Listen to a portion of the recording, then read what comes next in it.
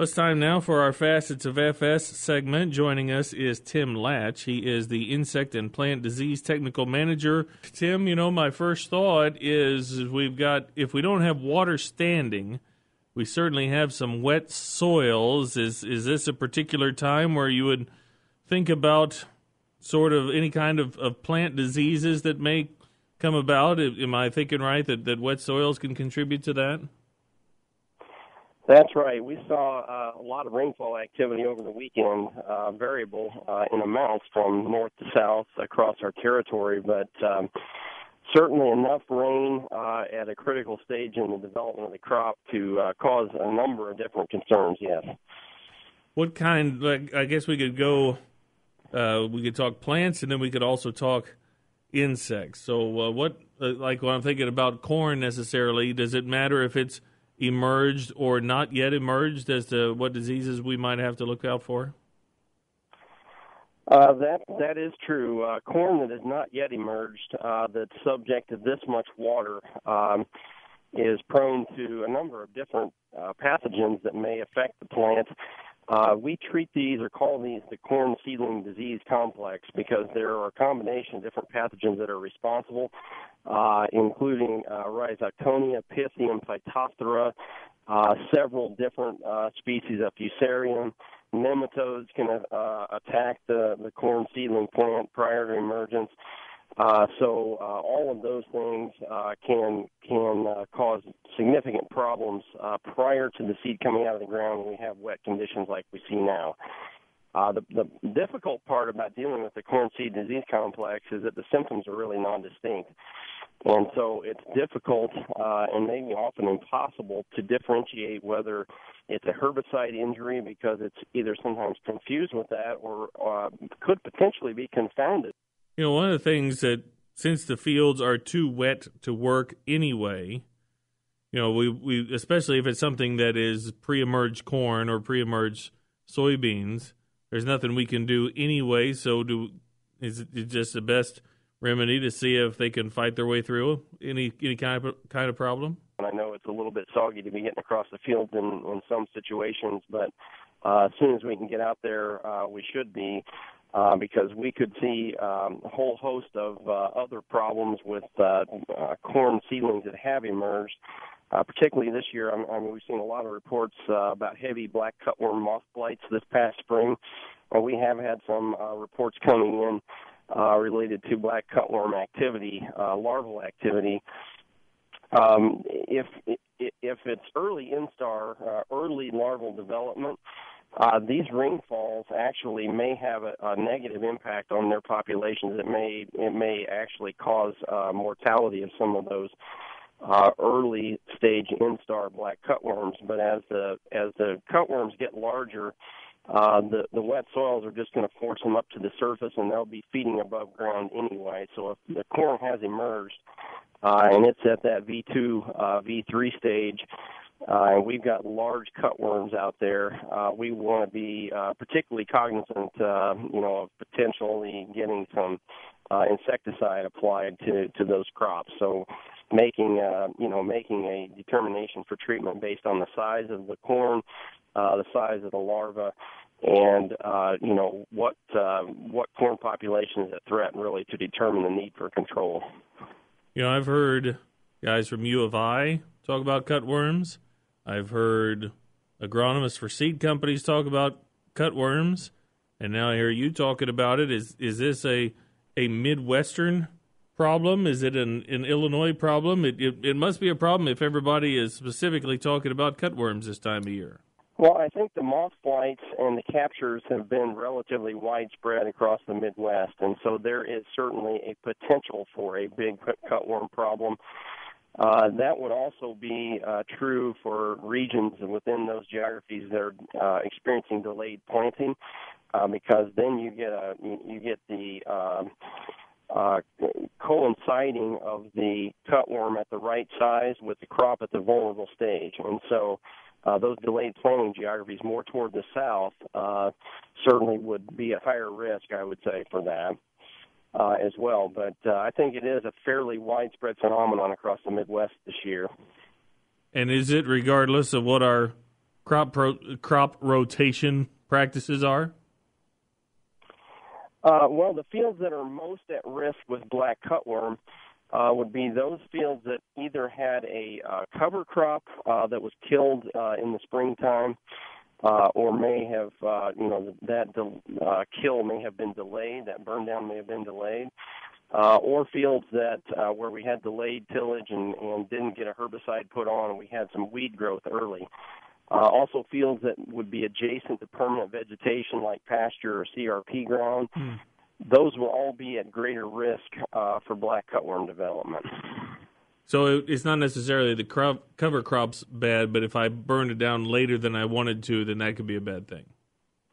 That's right. The moth prefers vegetated habitat to lay its eggs, which will then become the cutworm larvae. So any place or any field where there was vegetation standing in a time frame that's close to when the crop was planted could be at risk. Okay. It's one of these things where we've heard, it's an El Nino weather pattern, and so that's good for growing corn, and, the crop is in the ground, and so everybody's going to have a great year. It's easy to jump to those conclusions, but there's a lot that has to get from point A to point B and whatever the harvest is, if that's point Z or not. But it's no slam dunk, is it, that the crop is just going to go gangbusters on us?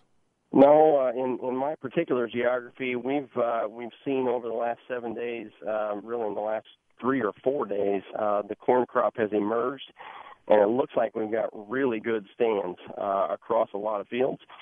And I think that's probably true a lot of other places in Illinois. We're off to a good start, but we certainly don't want to lay down on the job at this point and ignore potential, stand robbing problems like black cutworm or secondary soil insects. The problem with many of these things is black cutworms, you can actually apply a rescue treatment. Insecticidal rescues are available for black cutworm. But the secondary soil insects like white grub, wireworm, seed corn maggots, there really is no rescue treatment available, and so you're really vulnerable if you haven't taken preventative steps and applied a seed treatment-based insecticide or a soil-applied insecticide at planting. And you find you have those problems after the crop comes up. There's really no option available to you other than to evaluate how much stand loss you have and to make a replant decision. Even in some of those situations, I think we can't be too complacent about the corn's in the ground and we're off to the races. It's the second time I've heard about seed corn maggots too, which just sounds like a tremendous nuisance. So that's good that I'm hearing these different messages from different folks. And you mentioned, so let's say I've got a cornfield near pasture, and so I'm going to have pasture. That is, if not permanent, that's pretty darn close to permanent, or CRP. Those are long-term contracts, or pasture land is going to most likely has been there for generations. So does that mean that there could be problems with resistance over time? Because if that was a problem this year, it was probably a problem last year, and it may have been a problem 20 years ago too. Well, resistance is always something that needs to be managed regardless of the environment, I would argue. That we've got to be good stewards of our crop protection tools that are available to us and make sure that we don't apply undue selective pressure against those. Sometimes certain habitats and certain crop rotational practices will put extra pressure on, so it does imply an extra level of management, I think, to manage resistance. I think the other thing, though, I didn't mention earlier, is if those weren't enough problems to be concerned with, we are seeing a tremendous number of moth captures on true armyworm in Kentucky, and now Purdue in just the last 7 days has announced that they have changed their trapping method, and they are catching vastly more moths than they were before, and they think they may have underreported armyworm moth flights over the last few weeks. These numbers are as high as we've seen since the record-level outbreak of armyworm in 2008 in Kentucky. So I don't want to sound the fire alarm yet. I don't want to cry wolf about this issue necessarily, other than to say please keep your eyes open for armyworm as well, because the potential is there. Certainly the moths are flying, and if the right environmental conditions persist here over the next 2 to 3 weeks, we could have, some pretty significant armyworm problems. And unfortunately, armyworms like grass species, and so here again we get back to CRP and pasture. Those are ideal habitats for egg laying for armyworm. And, the armyworm gets its name because once it depletes one food source, it marches en masse to another food source, which might be the neighboring corn crop. Yikes. Yeah, so, here again, the armyworm is something that we need to be watching for. I would encourage everyone to be actively scouting right now while the corn is in this vulnerable stage. Well, last Wednesday, Angie Peltier at the Northwest R&D station said they caught a whole bunch of armyworms. It's on her blog, too. So, again, that's another message we had heard before, and that sounds pretty dangerous. I'm thinking, too, about, I know I've got at least a few farmers that go non-GMO, some that go no-till non-GMO. So, what choices do I have, especially if I'm going with a non-GMO plant? But in this case, I'm thinking about soybeans, but it could be, I guess, whatever crop it is. If I'm going non-GMO, what kind of choices do I have?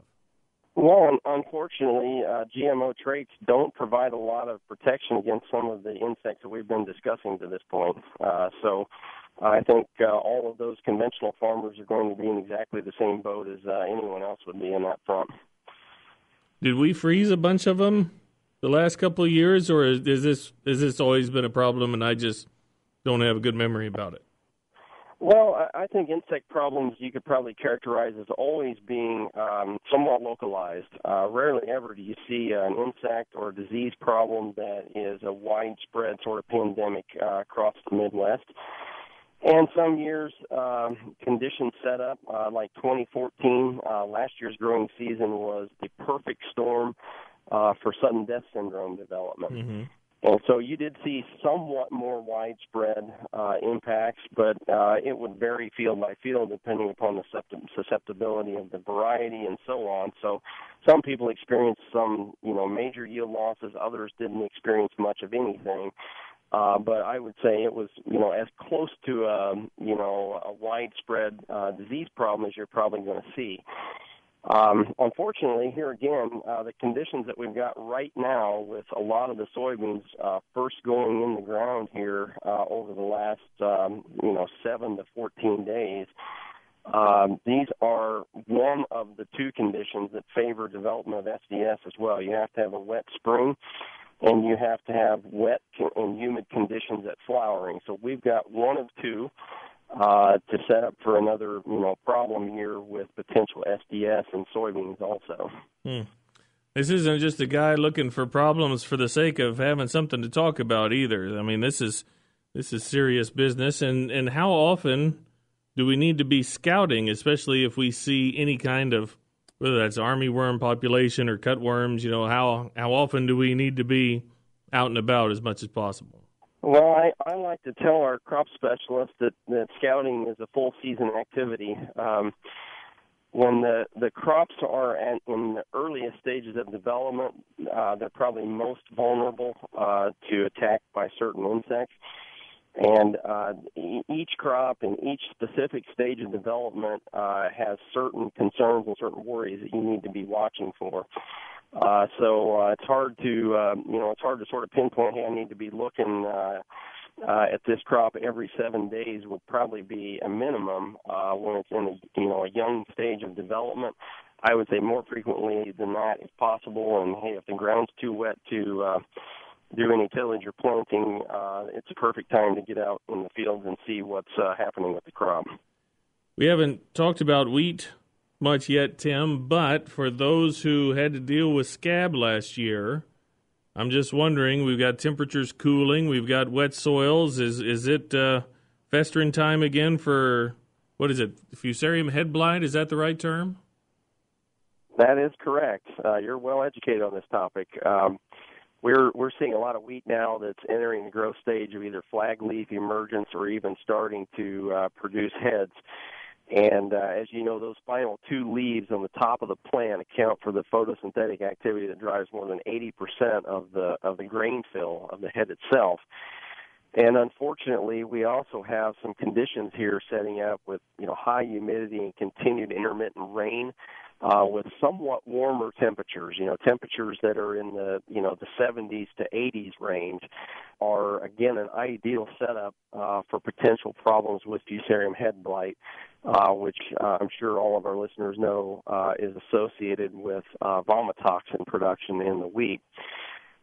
So we've got a lot of locations across our operating trade territory that are staging applications of Prosaro this week, which is a combination of two triazole fungicides. The triazoles are the ones that we typically turn to manage Fusarium head blight, because the strobilurins, which is another major class of agricultural field crop fungicides, can't be really applied effectively after flag leaf because they're associated with increased risk of vomitoxin formation in the plant.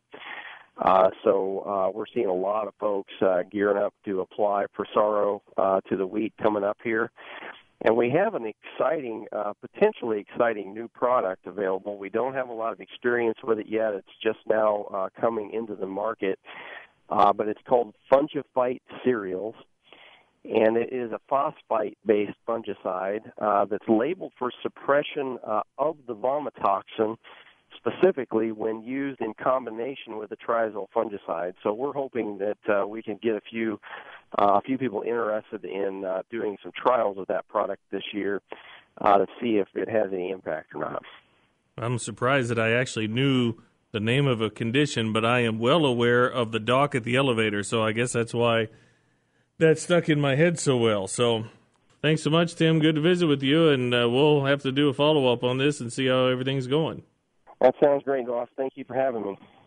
That's Tim Laatsch. He is plant and insect disease technical manager with a laundry list of things to keep an eye out for over the coming weeks and months. Army worms and cutworms and sudden death syndrome, you name it. It's not as easy as it sounds to grow a 200 bushel an acre corn crop or a 56 bushel an acre soybean crop. There's a lot of work between now and then that has to take place. Stay tuned. We'll have more next on Good Time Oldies 1290 and 102.7 WIRL and 1290WIRL.com.